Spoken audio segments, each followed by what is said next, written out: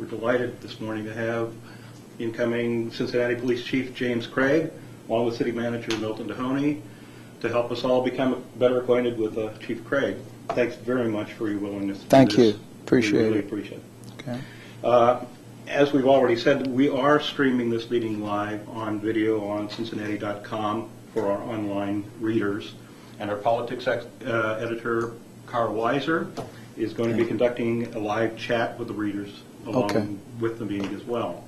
I'm Ray Cookus from the editorial page. Also with us are the editor of the Enquirer, Carolyn Washburn, columnist Krista Ramsey, Digital Opinions Manager Kristen Wellesley, Carl Weiser, reporter Carrie Whitaker, and others from our staff. We're going to try to make this a good conversation, and we're including some questions for Chief Craig that have already been sent in by our readers, along with maybe some comments that Carl will pass along from the live chat. Okay. So I'd like to start off by asking you this question. Mm-hmm. Mr. Dohoney has already told us a lot about the qualities that he saw in you that led him to select you for this post. But I'm wondering if you could tell us a little bit about what qualities or characteristics or perhaps potentials you saw in Cincinnati that made you want to apply for the post. Well, you know, I saw Cincinnati job advertisement January, actually. I became very excited. It's no secret I was born in Detroit, Michigan. In Detroit, Michigan and Cincinnati, there's a definite connection there. We're talking about the Midwest. And so it was an opportunity to come home, but more importantly, to use the skills that I've been able to learn and develop and hone over a span of 35 years in policing. I felt, you know, as I looked at the challenges and the history of Cincinnati, I felt in my heart that I would be a good fit here. Certainly when I met the city manager, I felt connected to the city manager.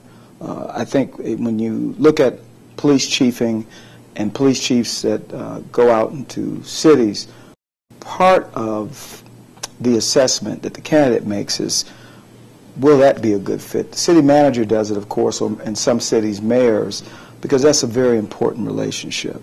So I weighed all those things as I evaluated my desire, and as I got deeper into the process, as I began to really understand Cincinnati, I became more excited about it for a lot of reasons. So as a police chief, what's unique about a Midwestern city? Well, you know, now having worked on two coasts in the Midwest, I've had the unique opportunity to work, you know, Portland being on the East Coast, LA on the West Coast, and certainly Detroit in the Midwest. You know, Midwesterns are good people, friendly people, and that's not to slight any other places in the country. There's a willingness to work. I mean, it's a place where people don't mind rolling their sleeves up, getting their hands dirty. And when you talk about police chiefing and working in communities, it's good to know that you have a community that will work and get their hands dirty with the police department. I mean, one example here in Cincinnati is the Citizens on Patrol. There's so many places that miss an opportunity. And when that's the essence of what community policing is about.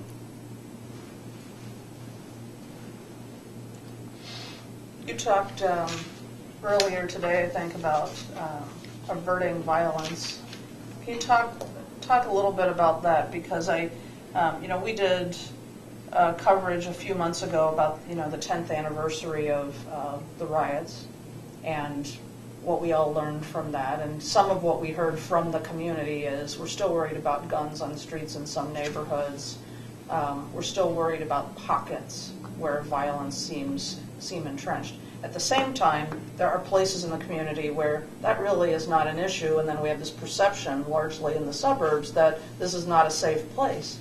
I mean, so where do you focus in terms of averting violence, and at the same time do that in a way that doesn't, you know, further this perception that the city is a violent place? You know, that's you know, safety certainly is very important, but not just me sitting here and holding up it's no secret that I was very much involved in CompStat in the Los Angeles Police Department, computer statistics, and brought CompStat to the Portland Police Department. And it's nice to have statistics and show a 10 or 15% reduction.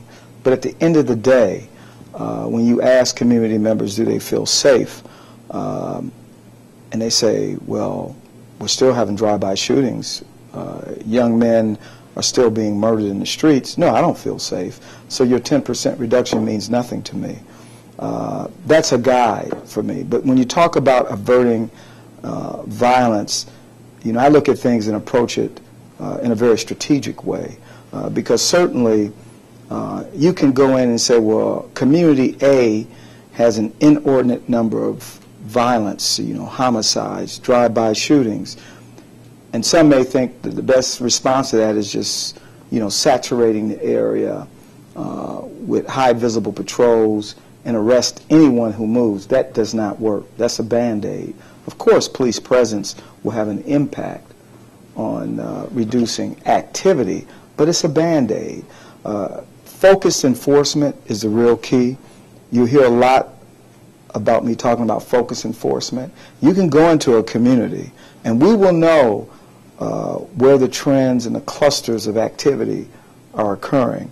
But the key is identifying those people who are responsible for the violence. When you do that, you identify them, you arrest them, because they're the problem.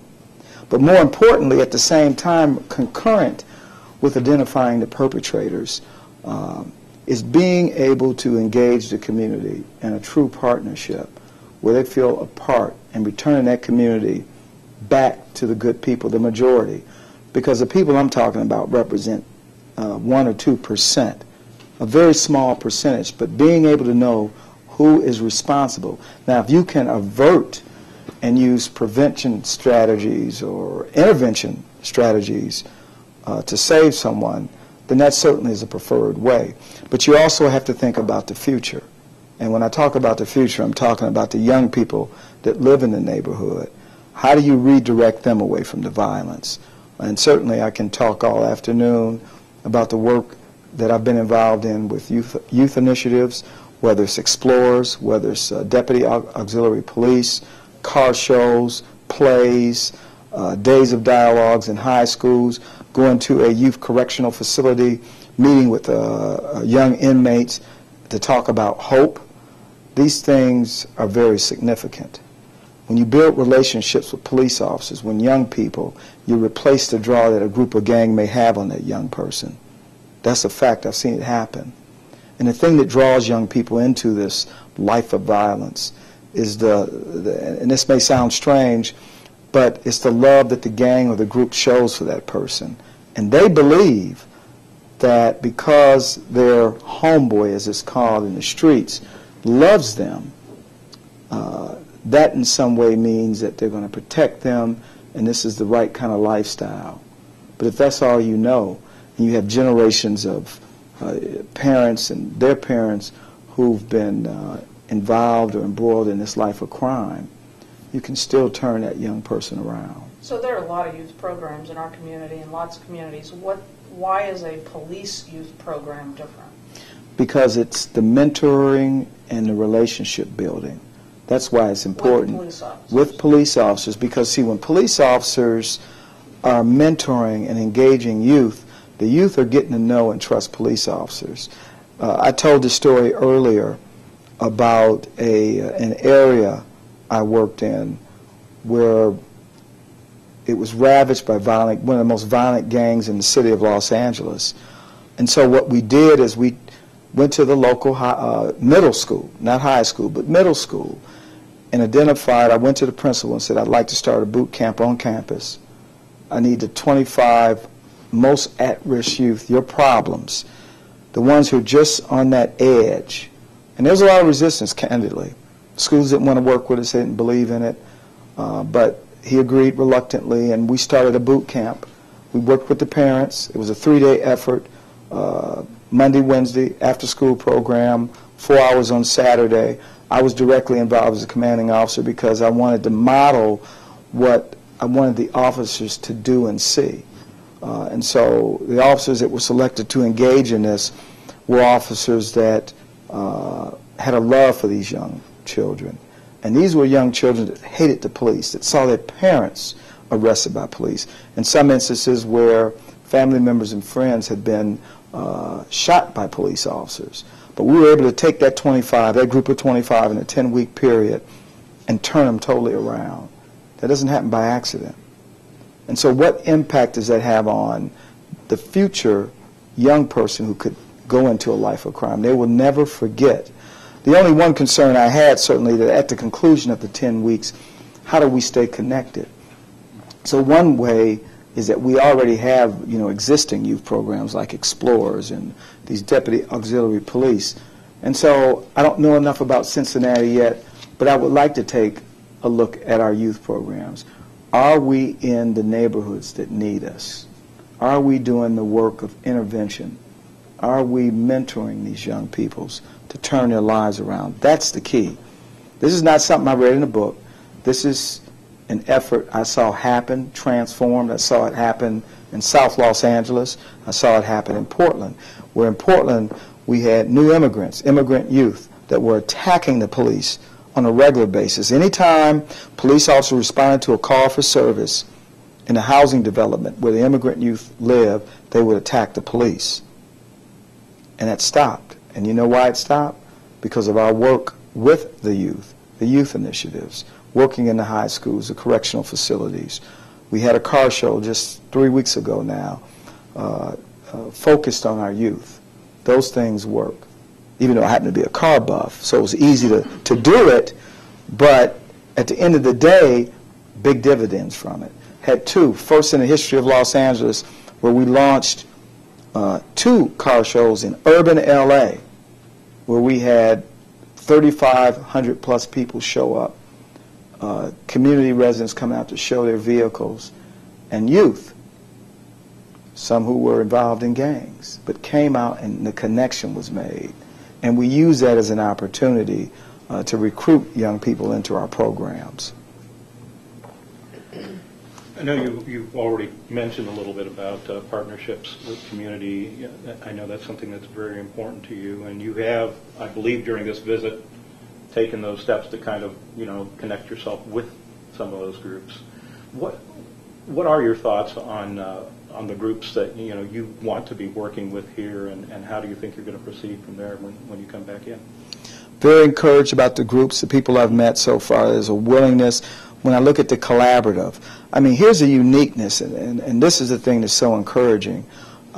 It's not just a group of people dissatisfied with the police department, how this came about, but you have a collaborative. You have the police union. I would tell you candidly, I would never dream to see the Los Angeles Police Union involved in that kind of effort. And I'm not slamming the Los Angeles Police Department or the union because I have fond memories there. I'm just saying that I remember going through a consent decree, and I remember the resistance to it.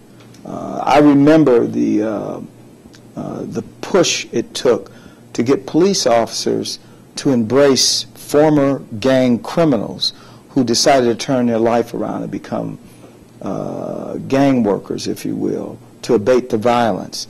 That was a very tough thing to convince police officers on the value of working with ex-gang members.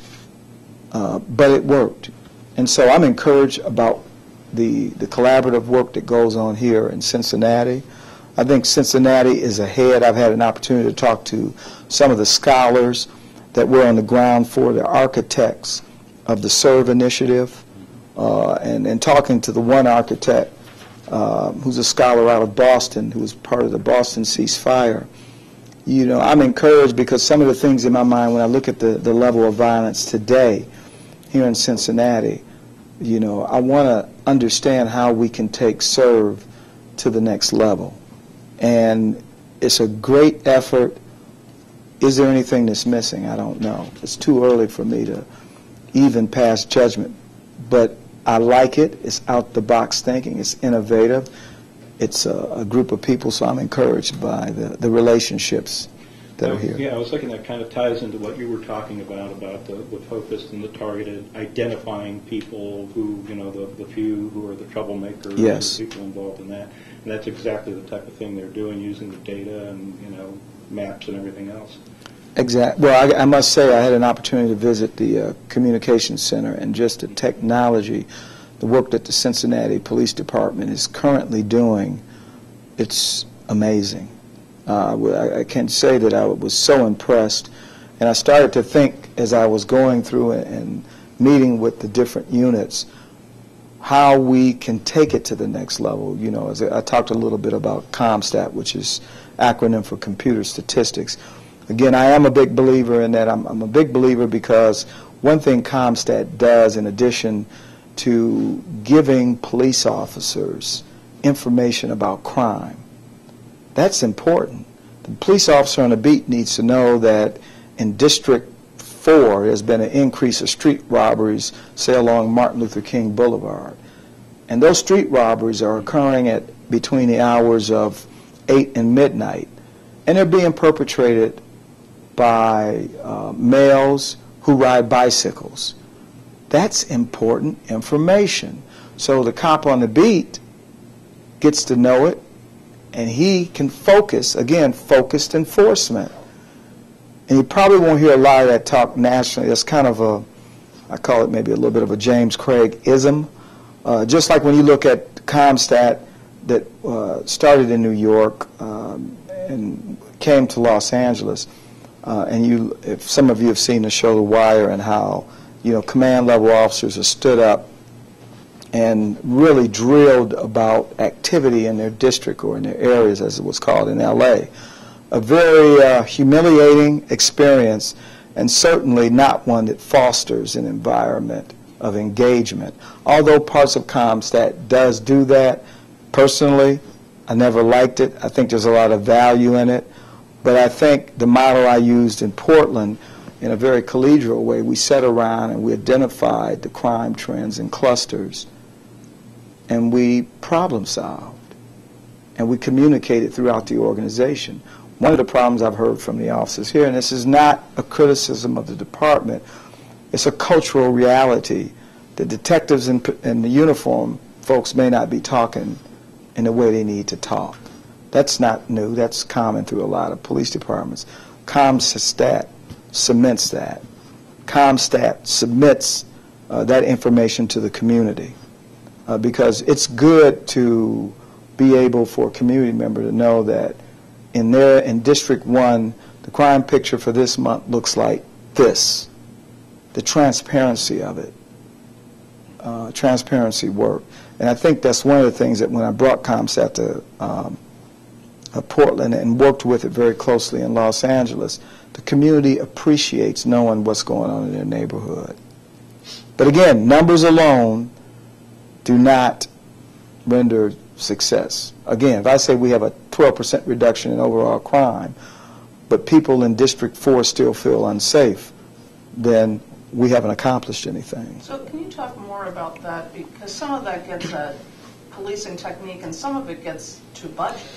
You know, I mean, there's been a lot of debate in this community about the right number of officers, and there are people who, you know, that's the only way they can see safety, and so the number of officers matters a lot to some people. Does that over matter? I'm very careful when I respond because it does matter, but then it depends on how the organization is operating. One of the things that the city manager and I talked about, and he really wants to support this happening, is an evaluation of the department that's conducted by police professionals that understand policing. I have had conversations with individuals who do that kind of work, who have conducted transitions in some very large departments across the country. And it's an invaluable resource. But it's a resource that can really save communities money. You know, you hear me talk a lot about CompStat because CompStat is also an opportunity to save money. You know, one of the things, it's no secret that, you know, when I went into Portland, I like to call them quick wins. The officers, for years had wanted a schedule change. I think it was like 15 years. My predecessors basically said no, wouldn't even entertain a change in work schedule. Well, within 3 months we changed the work schedule. And the beauty in it, police officers were happy, but we were able to save money. We were able to reduce overtime in Portland standards substantially. It would be a drop in the bucket here. And so looking at the inefficiencies of an organization, it's not a criticism of an organization, but sometimes when you come in with an outside view, for example, this is kind of a funny story, but real.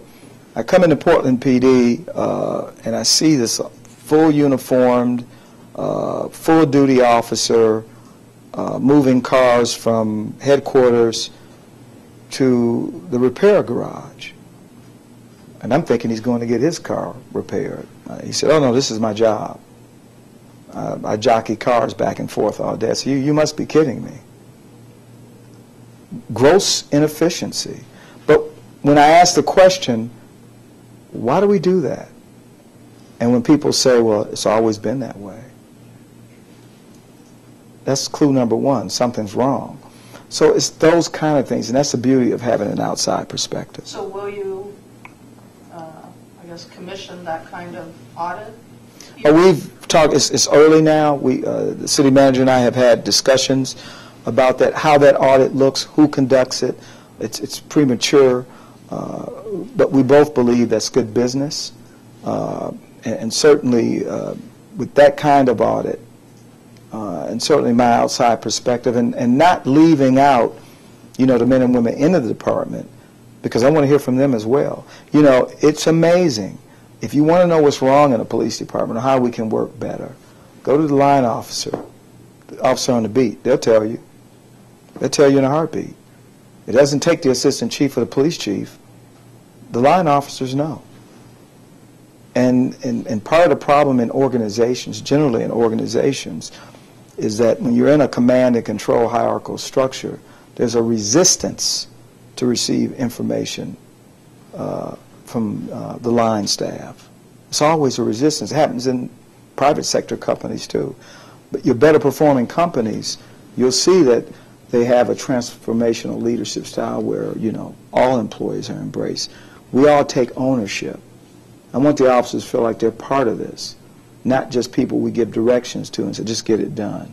So the city manager has also said that we need to be open to having fewer officers in order to deal with the city's budget issues. What have you said to him about that, and how do you manage that message with your staff? I think that's a real possibility. I'm certainly in full agreement. I think, again, like dealing with the community in a very transparent way, I think dealing with the officers in a transparent way is important.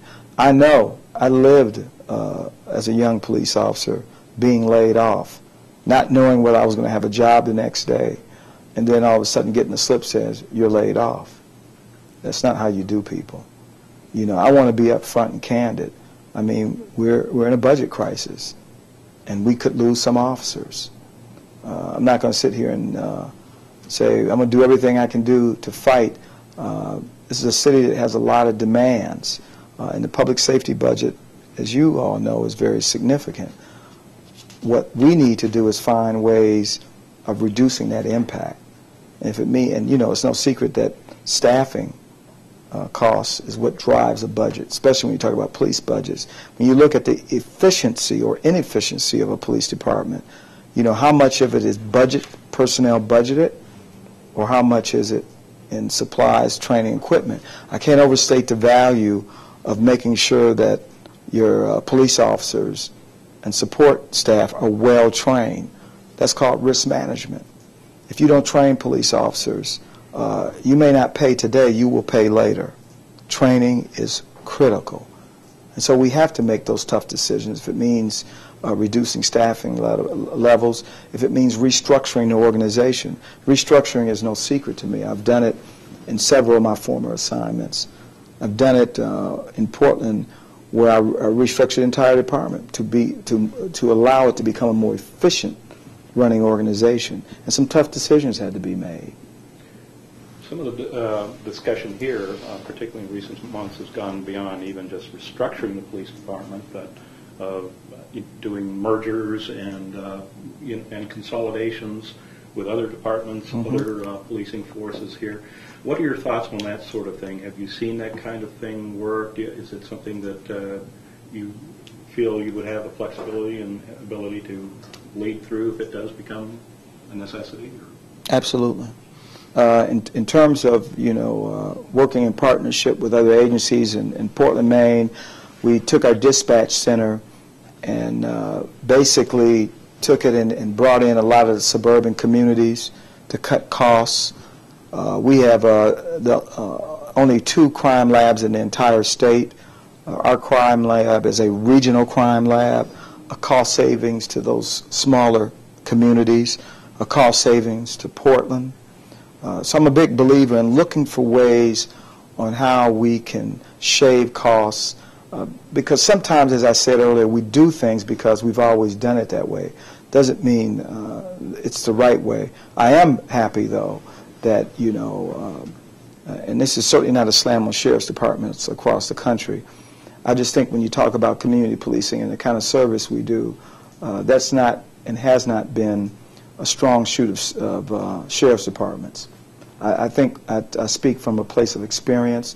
I come from a place, you talk about Southern California, where sheriffs are very dominant in terms of policing cities that are running into a financial crisis, and the sheriffs come in and provide policing services. But there's a trade-off, and the trade-off is you'll get the calls for service handled, but you're not going to get all the things you've heard me talk about when you talk about youth programs, when you talk about community policing. You will get bare bones service. And why is that? Why could you not get those things too? Cost. If the sheriff's department is going to say, we're going to show you how we're going to save money, and this is how we're going to do it. Now, as any marketer would do, in marketing a service, of course they would tell you that you're going to have what the Los Angeles Police Department provides us, all these little fluff programs, community policing. We'll do it at a lower cost. There are several jurisdictions. I know the city of Compton in Southern California, a city that was plagued with lots of gang violence. Their police department disbanded and sheriffs took over so they could do it cheaper. Now, some 10 years later, the city of Compton is paying as much as they would have paid if they had retained their police department. And they're still not getting the service level. And when I talk about service, it's not just you pick up 911 and we come to your house. I'm talking about those other things like, prevention, intervention, education, working in schools. Those, to some, may look like luxury items. I would submit they're not luxury items. This is about the future of a community. And when you are a police department that's part of the community, that's different. You're not transporting a law enforcement entity in to provide bare bones services. Now, that does not mean that we shouldn't work together and do things. I think when you talk about consolidations, when you talk about jails that sheriffs do very well, that's good business. But that's what they do. Custody. Municipal police departments do policing in a very different way. And, this might infuriate my colleagues on the sheriff's side, but you will find as we go down the track together, as I do tell the truth. That's important to me. I have a quick question. I think might be, have just a few more minutes to talk to you about it, but a lot of people say that one of the issues at the heart of violent crime in Cincinnati is drugs. How do you take on the issue of drugs? Drugs is an issue that when you want to look at what's going on in the community, property-related offenses, violent crime, drugs at the center. I took a very strong stand on rock cocaine in the state of Maine, so much so that we introduced legislation to the legislator. I knew definitively that everything that was going on in Portland, Maine, and southern Maine centered around rock cocaine and the addicts that were breaking in homes and cars, and the level of violence that was occurring were all centered around rock cocaine. What I found out to my surprise is that 14 grams of cocaine was regarded a misdemeanor in the state of Maine. And I got a lot of pushback because people perceived that I wanted to lock more people up. This is not about locking people up. In fact, you would never hear me say that arrest is the sole answer. You cannot arrest away a problem. Be it gang group violence, can't do it. But you have to be in a position where you can use intervention or prevention. And the prosecutors in Maine, the drug prosecutors, know that if it's a misdemeanor, 14 grams of cocaine is like a mountain. I mean, that's not personal use. And so what was happening, New Yorkers and Philadelphians and Bostonians were coming in to Maine targeting a vulnerable population. And they're bringing in the cocaine because if you get stopped, it's a misdemeanor. You get a little slap on the hand. But more important is being able that the prosecutors and the courts can use the leverage of putting them in drug programs, drug treatment. If it's a misdemeanor, you can't do that. And so the drug problem, I don't know what it's like here in Cincinnati yet, or what the cause is, or where it's coming from for that matter. I would suspect that a lot of the group and gang violence here is over drug territory. That's usually what it is. So again, as I had stated earlier, target enforcement put the drug house out of business, close it down.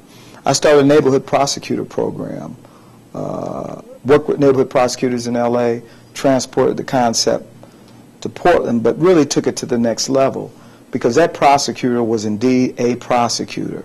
And it dealt with the low-hanging fruit, the quality of life crimes. Because if you have a community that has decay and an obvious look where crime can feel comfortable, you will have crime. So while you're focusing in on the key perpetrators that's driving the violence, the drugs, you focus on them. You disrupt the leadership of these groups. You take out the drug house, close them down, restore the community back to the people that it belongs to. You deal with the couch that's sitting out on someone's front lawn, or the graffiti scrolled on the side, where the landlord is not taking responsibility in ensuring that their property should be well kept, or the landlord who decides to rent to the drug dealer, and when they become aware of it, do nothing. Those are the kind of things that continue this cycle. And you want to change the character of a neighborhood. You take care of the big and small things at the same time. So what would we expect to see differently in the way of code enforcement?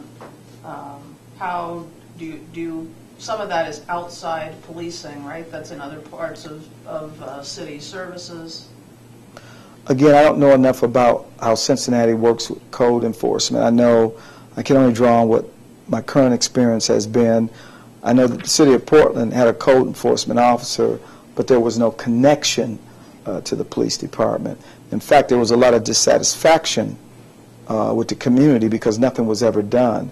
So when we launched the neighborhood prosecutor program, I must say, I got resistance from the DA's office. I got resistance from the city attorney. They didn't believe in it. They thought I was on Mars someplace, to be honest. But we pushed forward, got a federal grant. We tied it directly into our community policing efforts. They worked closely with our senior lead officers, our youth programs. And I will tell you right now, one of the things that the people talk about, in addition to other things, is that neighborhood prosecutor. We have changed. One example, there was a problem location in an area that had drugs and you name it going on, and it was just a constant problem by the community. They kept complaining. We put the neighborhood prosecutor in there. She focused on the problem landlord. Year to date, we've seen an 80% reduction in calls for service in that community. 80%. And why? Because the neighborhood prosecutor focused on that house, that one house that was the magnet for everything else that was wrong in that community. The good people in the community couldn't do anything about it. Many were moving out of neighboring apartment buildings. 80% reduction. And as I oftentimes say, it didn't happen by accident. What role do racial issues or racism play in policing, and how do you deal with that? Racism. I would tell you, having worked in different places, I believe that we approach things in a colorblind way. And the way I have dealt with race over the years successfully, and I have, worked in a very diverse department to one that was 99.9% white. People want to be treated fairly. But also, I'm a believer that if inside the house, inside your police stations, if we can't have honest discussion, open discussions about race, how can I or you expect the police department to effectively police communities? So I'm a believer in, let's throw it out on the table, let's talk about it. I'm not the black police chief. I am a police chief, a professional police chief with a lot of experience. I police chief for everyone in this community who happens to be African American. And with that, I bring a unique experience of being an African American, growing up in Detroit, and understanding the challenges that an African American male goes through as a young man. But I also understand, and I've been through an evolution of policing in the United States where minorities and females were not welcome in police departments. I remember my first day in Detroit, 1977, in the field, when there was a push to integrate the police department with African Americans and women in a city that was 80% black. And the white officer, who was my training officer, told me, I don't want you here, I don't like you. You just sit there and be black, don't do anything. That was my welcome to the Detroit Police Department. And so as a 19-year-old male, what was going through my time? What was going through my mind? And then years later, only a few short years, going to the LAPD, I guess I always have my first nighters, my welcome to the police department. Graduate from the police academy, I get assigned to an area in Venice, California, kind of a beachy kind of area. Only 3 African Americans in the whole station working. And we were 3 recruits, separated on different shifts. And I'm working the graveyard shift. That typically is the place where the things happen under the cloak of darkness. And so I'm sitting there first day, all proud in my LAPD uniform, in the front row like we had to sit. And as officers do, they describe the events of the prior night. And that's when the one officer referred to his encounter with a black suspect using a racial epithet. And I thought, what have I got myself into? I'm 3,000 miles from home. Is this what I can expect for the next however many years? But again, dealing with those issues in a very bold and courageous way, I have been successful in working with all races, whether it's in the community or whether it's inside the police department, because I'm honest. I'll throw it right out there. If you get the slight bit uncomfortable with talking about race, what's going on? Let's talk about it. How do you deal with perceptions by some people that it's not safe to come into the city? Oh, it's safe to come into the city. Cincinnati is a great city. But how do you deal with perceptions by some people? Education, transparency. Sometimes when you hear about homicides or shootings, on its face you think the entire city is a dangerous place. But you reduce those perceptions by continually, all the things that I talked about this morning about, partnerships, changing a culture in a community. Because when you want to talk about advocating for a city, if you have people who live in a community who's saying they are afraid, that goes viral. But if people are saying, I feel safer, there was an area, and certainly this is nothing close to when you talk about drive-by shootings and homicides, and I talk a little bit about this Old Port area in Portland, and they've had this historic thing where you go get drunk and you fight, beat people up. I couldn't understand it. I mean, I'm used to, I know about drive-by shootings, but just to get drunk and beat someone up, I think it was a fisherman thing that kind of historically continued. And so I made a lot of public statement, people look and say, what's the big deal? This is the way life is. You know, that's the state's motto, the way life should be. I said, well, the way life should be is not going to the old port and for a night of entertainment and get beat up. But it was happening. But we took that on. And so guess what? People feel safe. They go to the old port now. People that would not go, young people that were afraid to go now. Yeah, they still have fights, but certainly not to the level. So it's education. And when people know what's going on, it eliminates, you know how rumors can be. We got 38 homicides of 40 year to date. Oh, Cincinnati's a violent place. No, it's not. Now, if there's an area that needs our work, our partnerships, we do that. But that doesn't reflect an entire city. You know, you hear things, I mean, coming from Detroit, who has, you know, every year, seems like Detroit's in the top 5 of the most violent cities in America. I mean, I grew up in Detroit. I go to Detroit now. I'm not afraid, you know. Now, that doesn't mean I go everywhere in Detroit. I mean, I'm cautious. But this is not Detroit. This is not Boston. You know, you hear about Boston. Boston's a great place. Boston has violence. Cincinnati, great city. Watch what happens. But as it was said earlier, I'm not a miracle worker. And it's going to take time. But I really, when I look at this, having come from other places, particularly I use the LA experience, not even close. When it comes to accountability of officers, I was just curious about your feelings when it comes to like cruiser cam videos and officers wearing audio that's recording them, and when you think that's appropriate, if you think that's appropriate at all. I think it's very appropriate. Again, this is an opportunity of transparency. It's an opportunity to let the community know you can trust us. A point in case, Portland never had tasers, so and they were resisted. So I went in within weeks of my appointment, and the city council unanimously supported.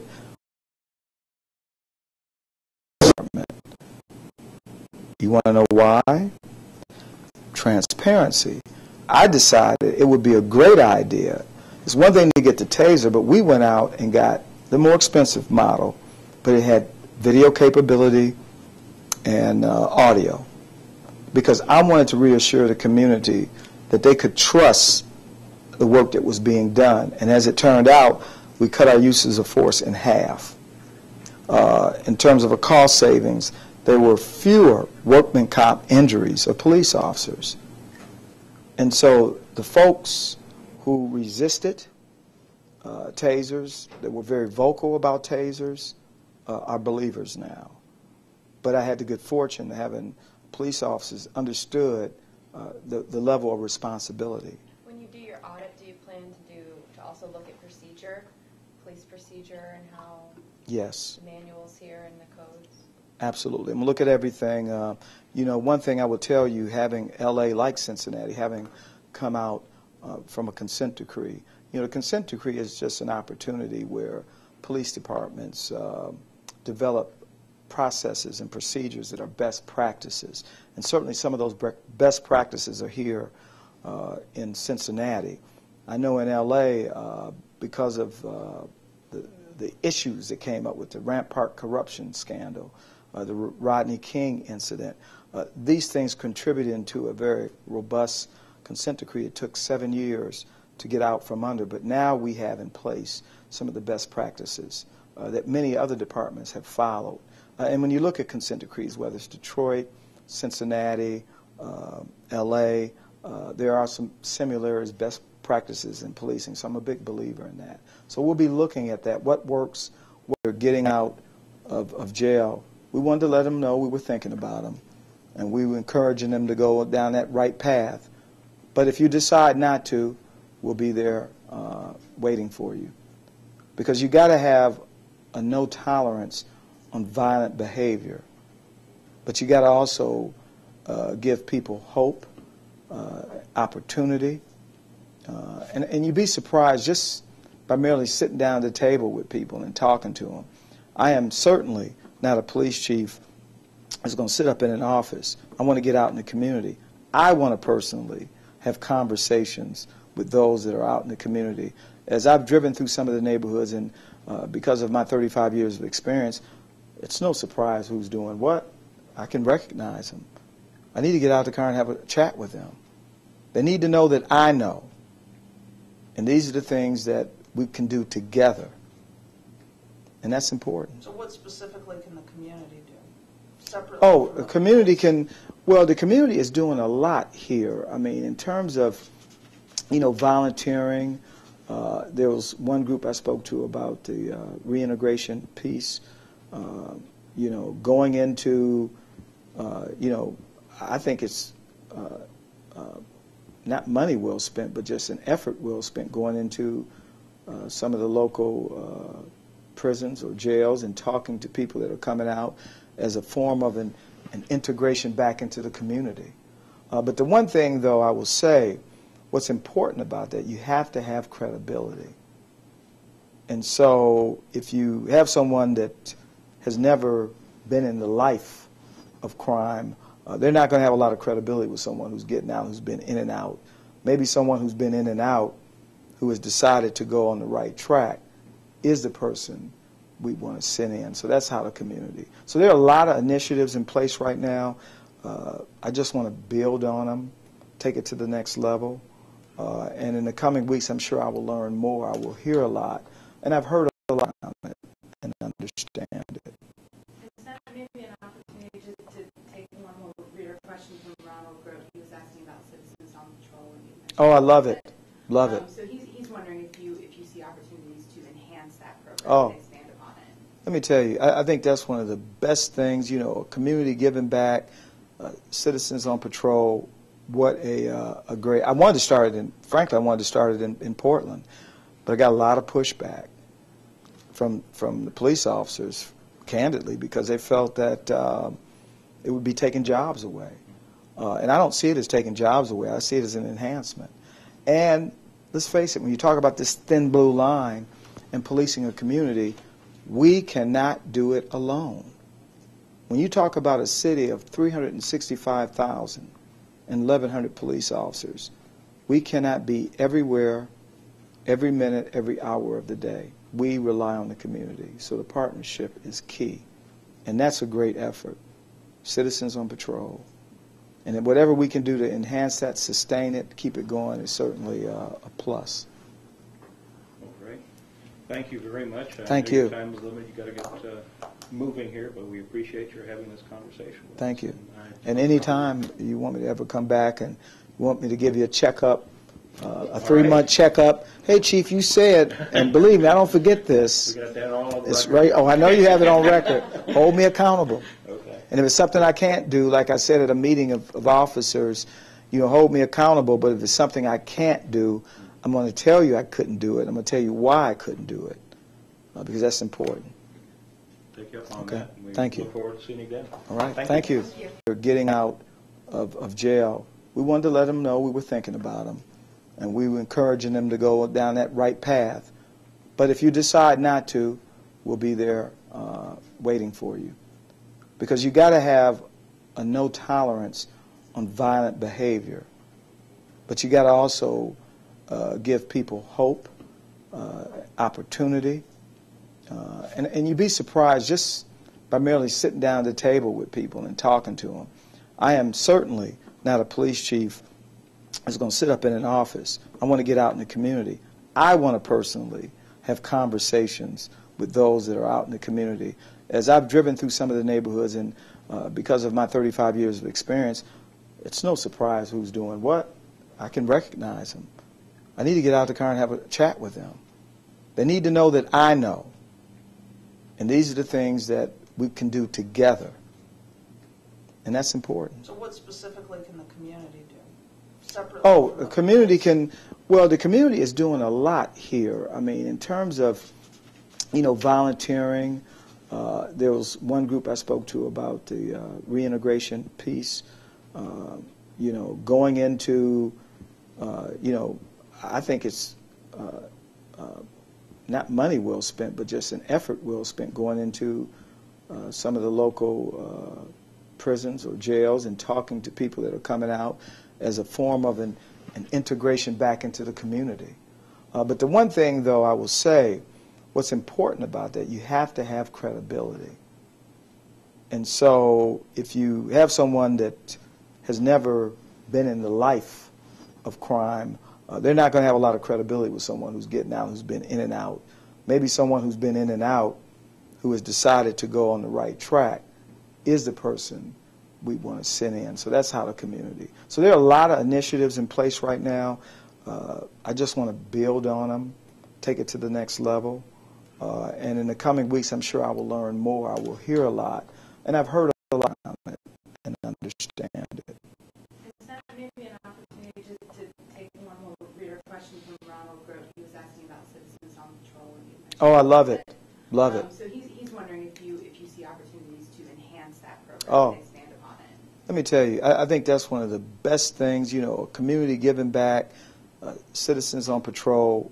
What a great, I wanted to start it in, frankly, I wanted to start it in Portland, but I got a lot of pushback from the police officers, candidly, because they felt that it would be taking jobs away. And I don't see it as taking jobs away. I see it as an enhancement. And let's face it, when you talk about this thin blue line and policing a community, we cannot do it alone. When you talk about a city of 365,000 and 1,100 police officers, we cannot be everywhere, every minute, every hour of the day. We rely on the community. So the partnership is key. And that's a great effort. Citizens on patrol.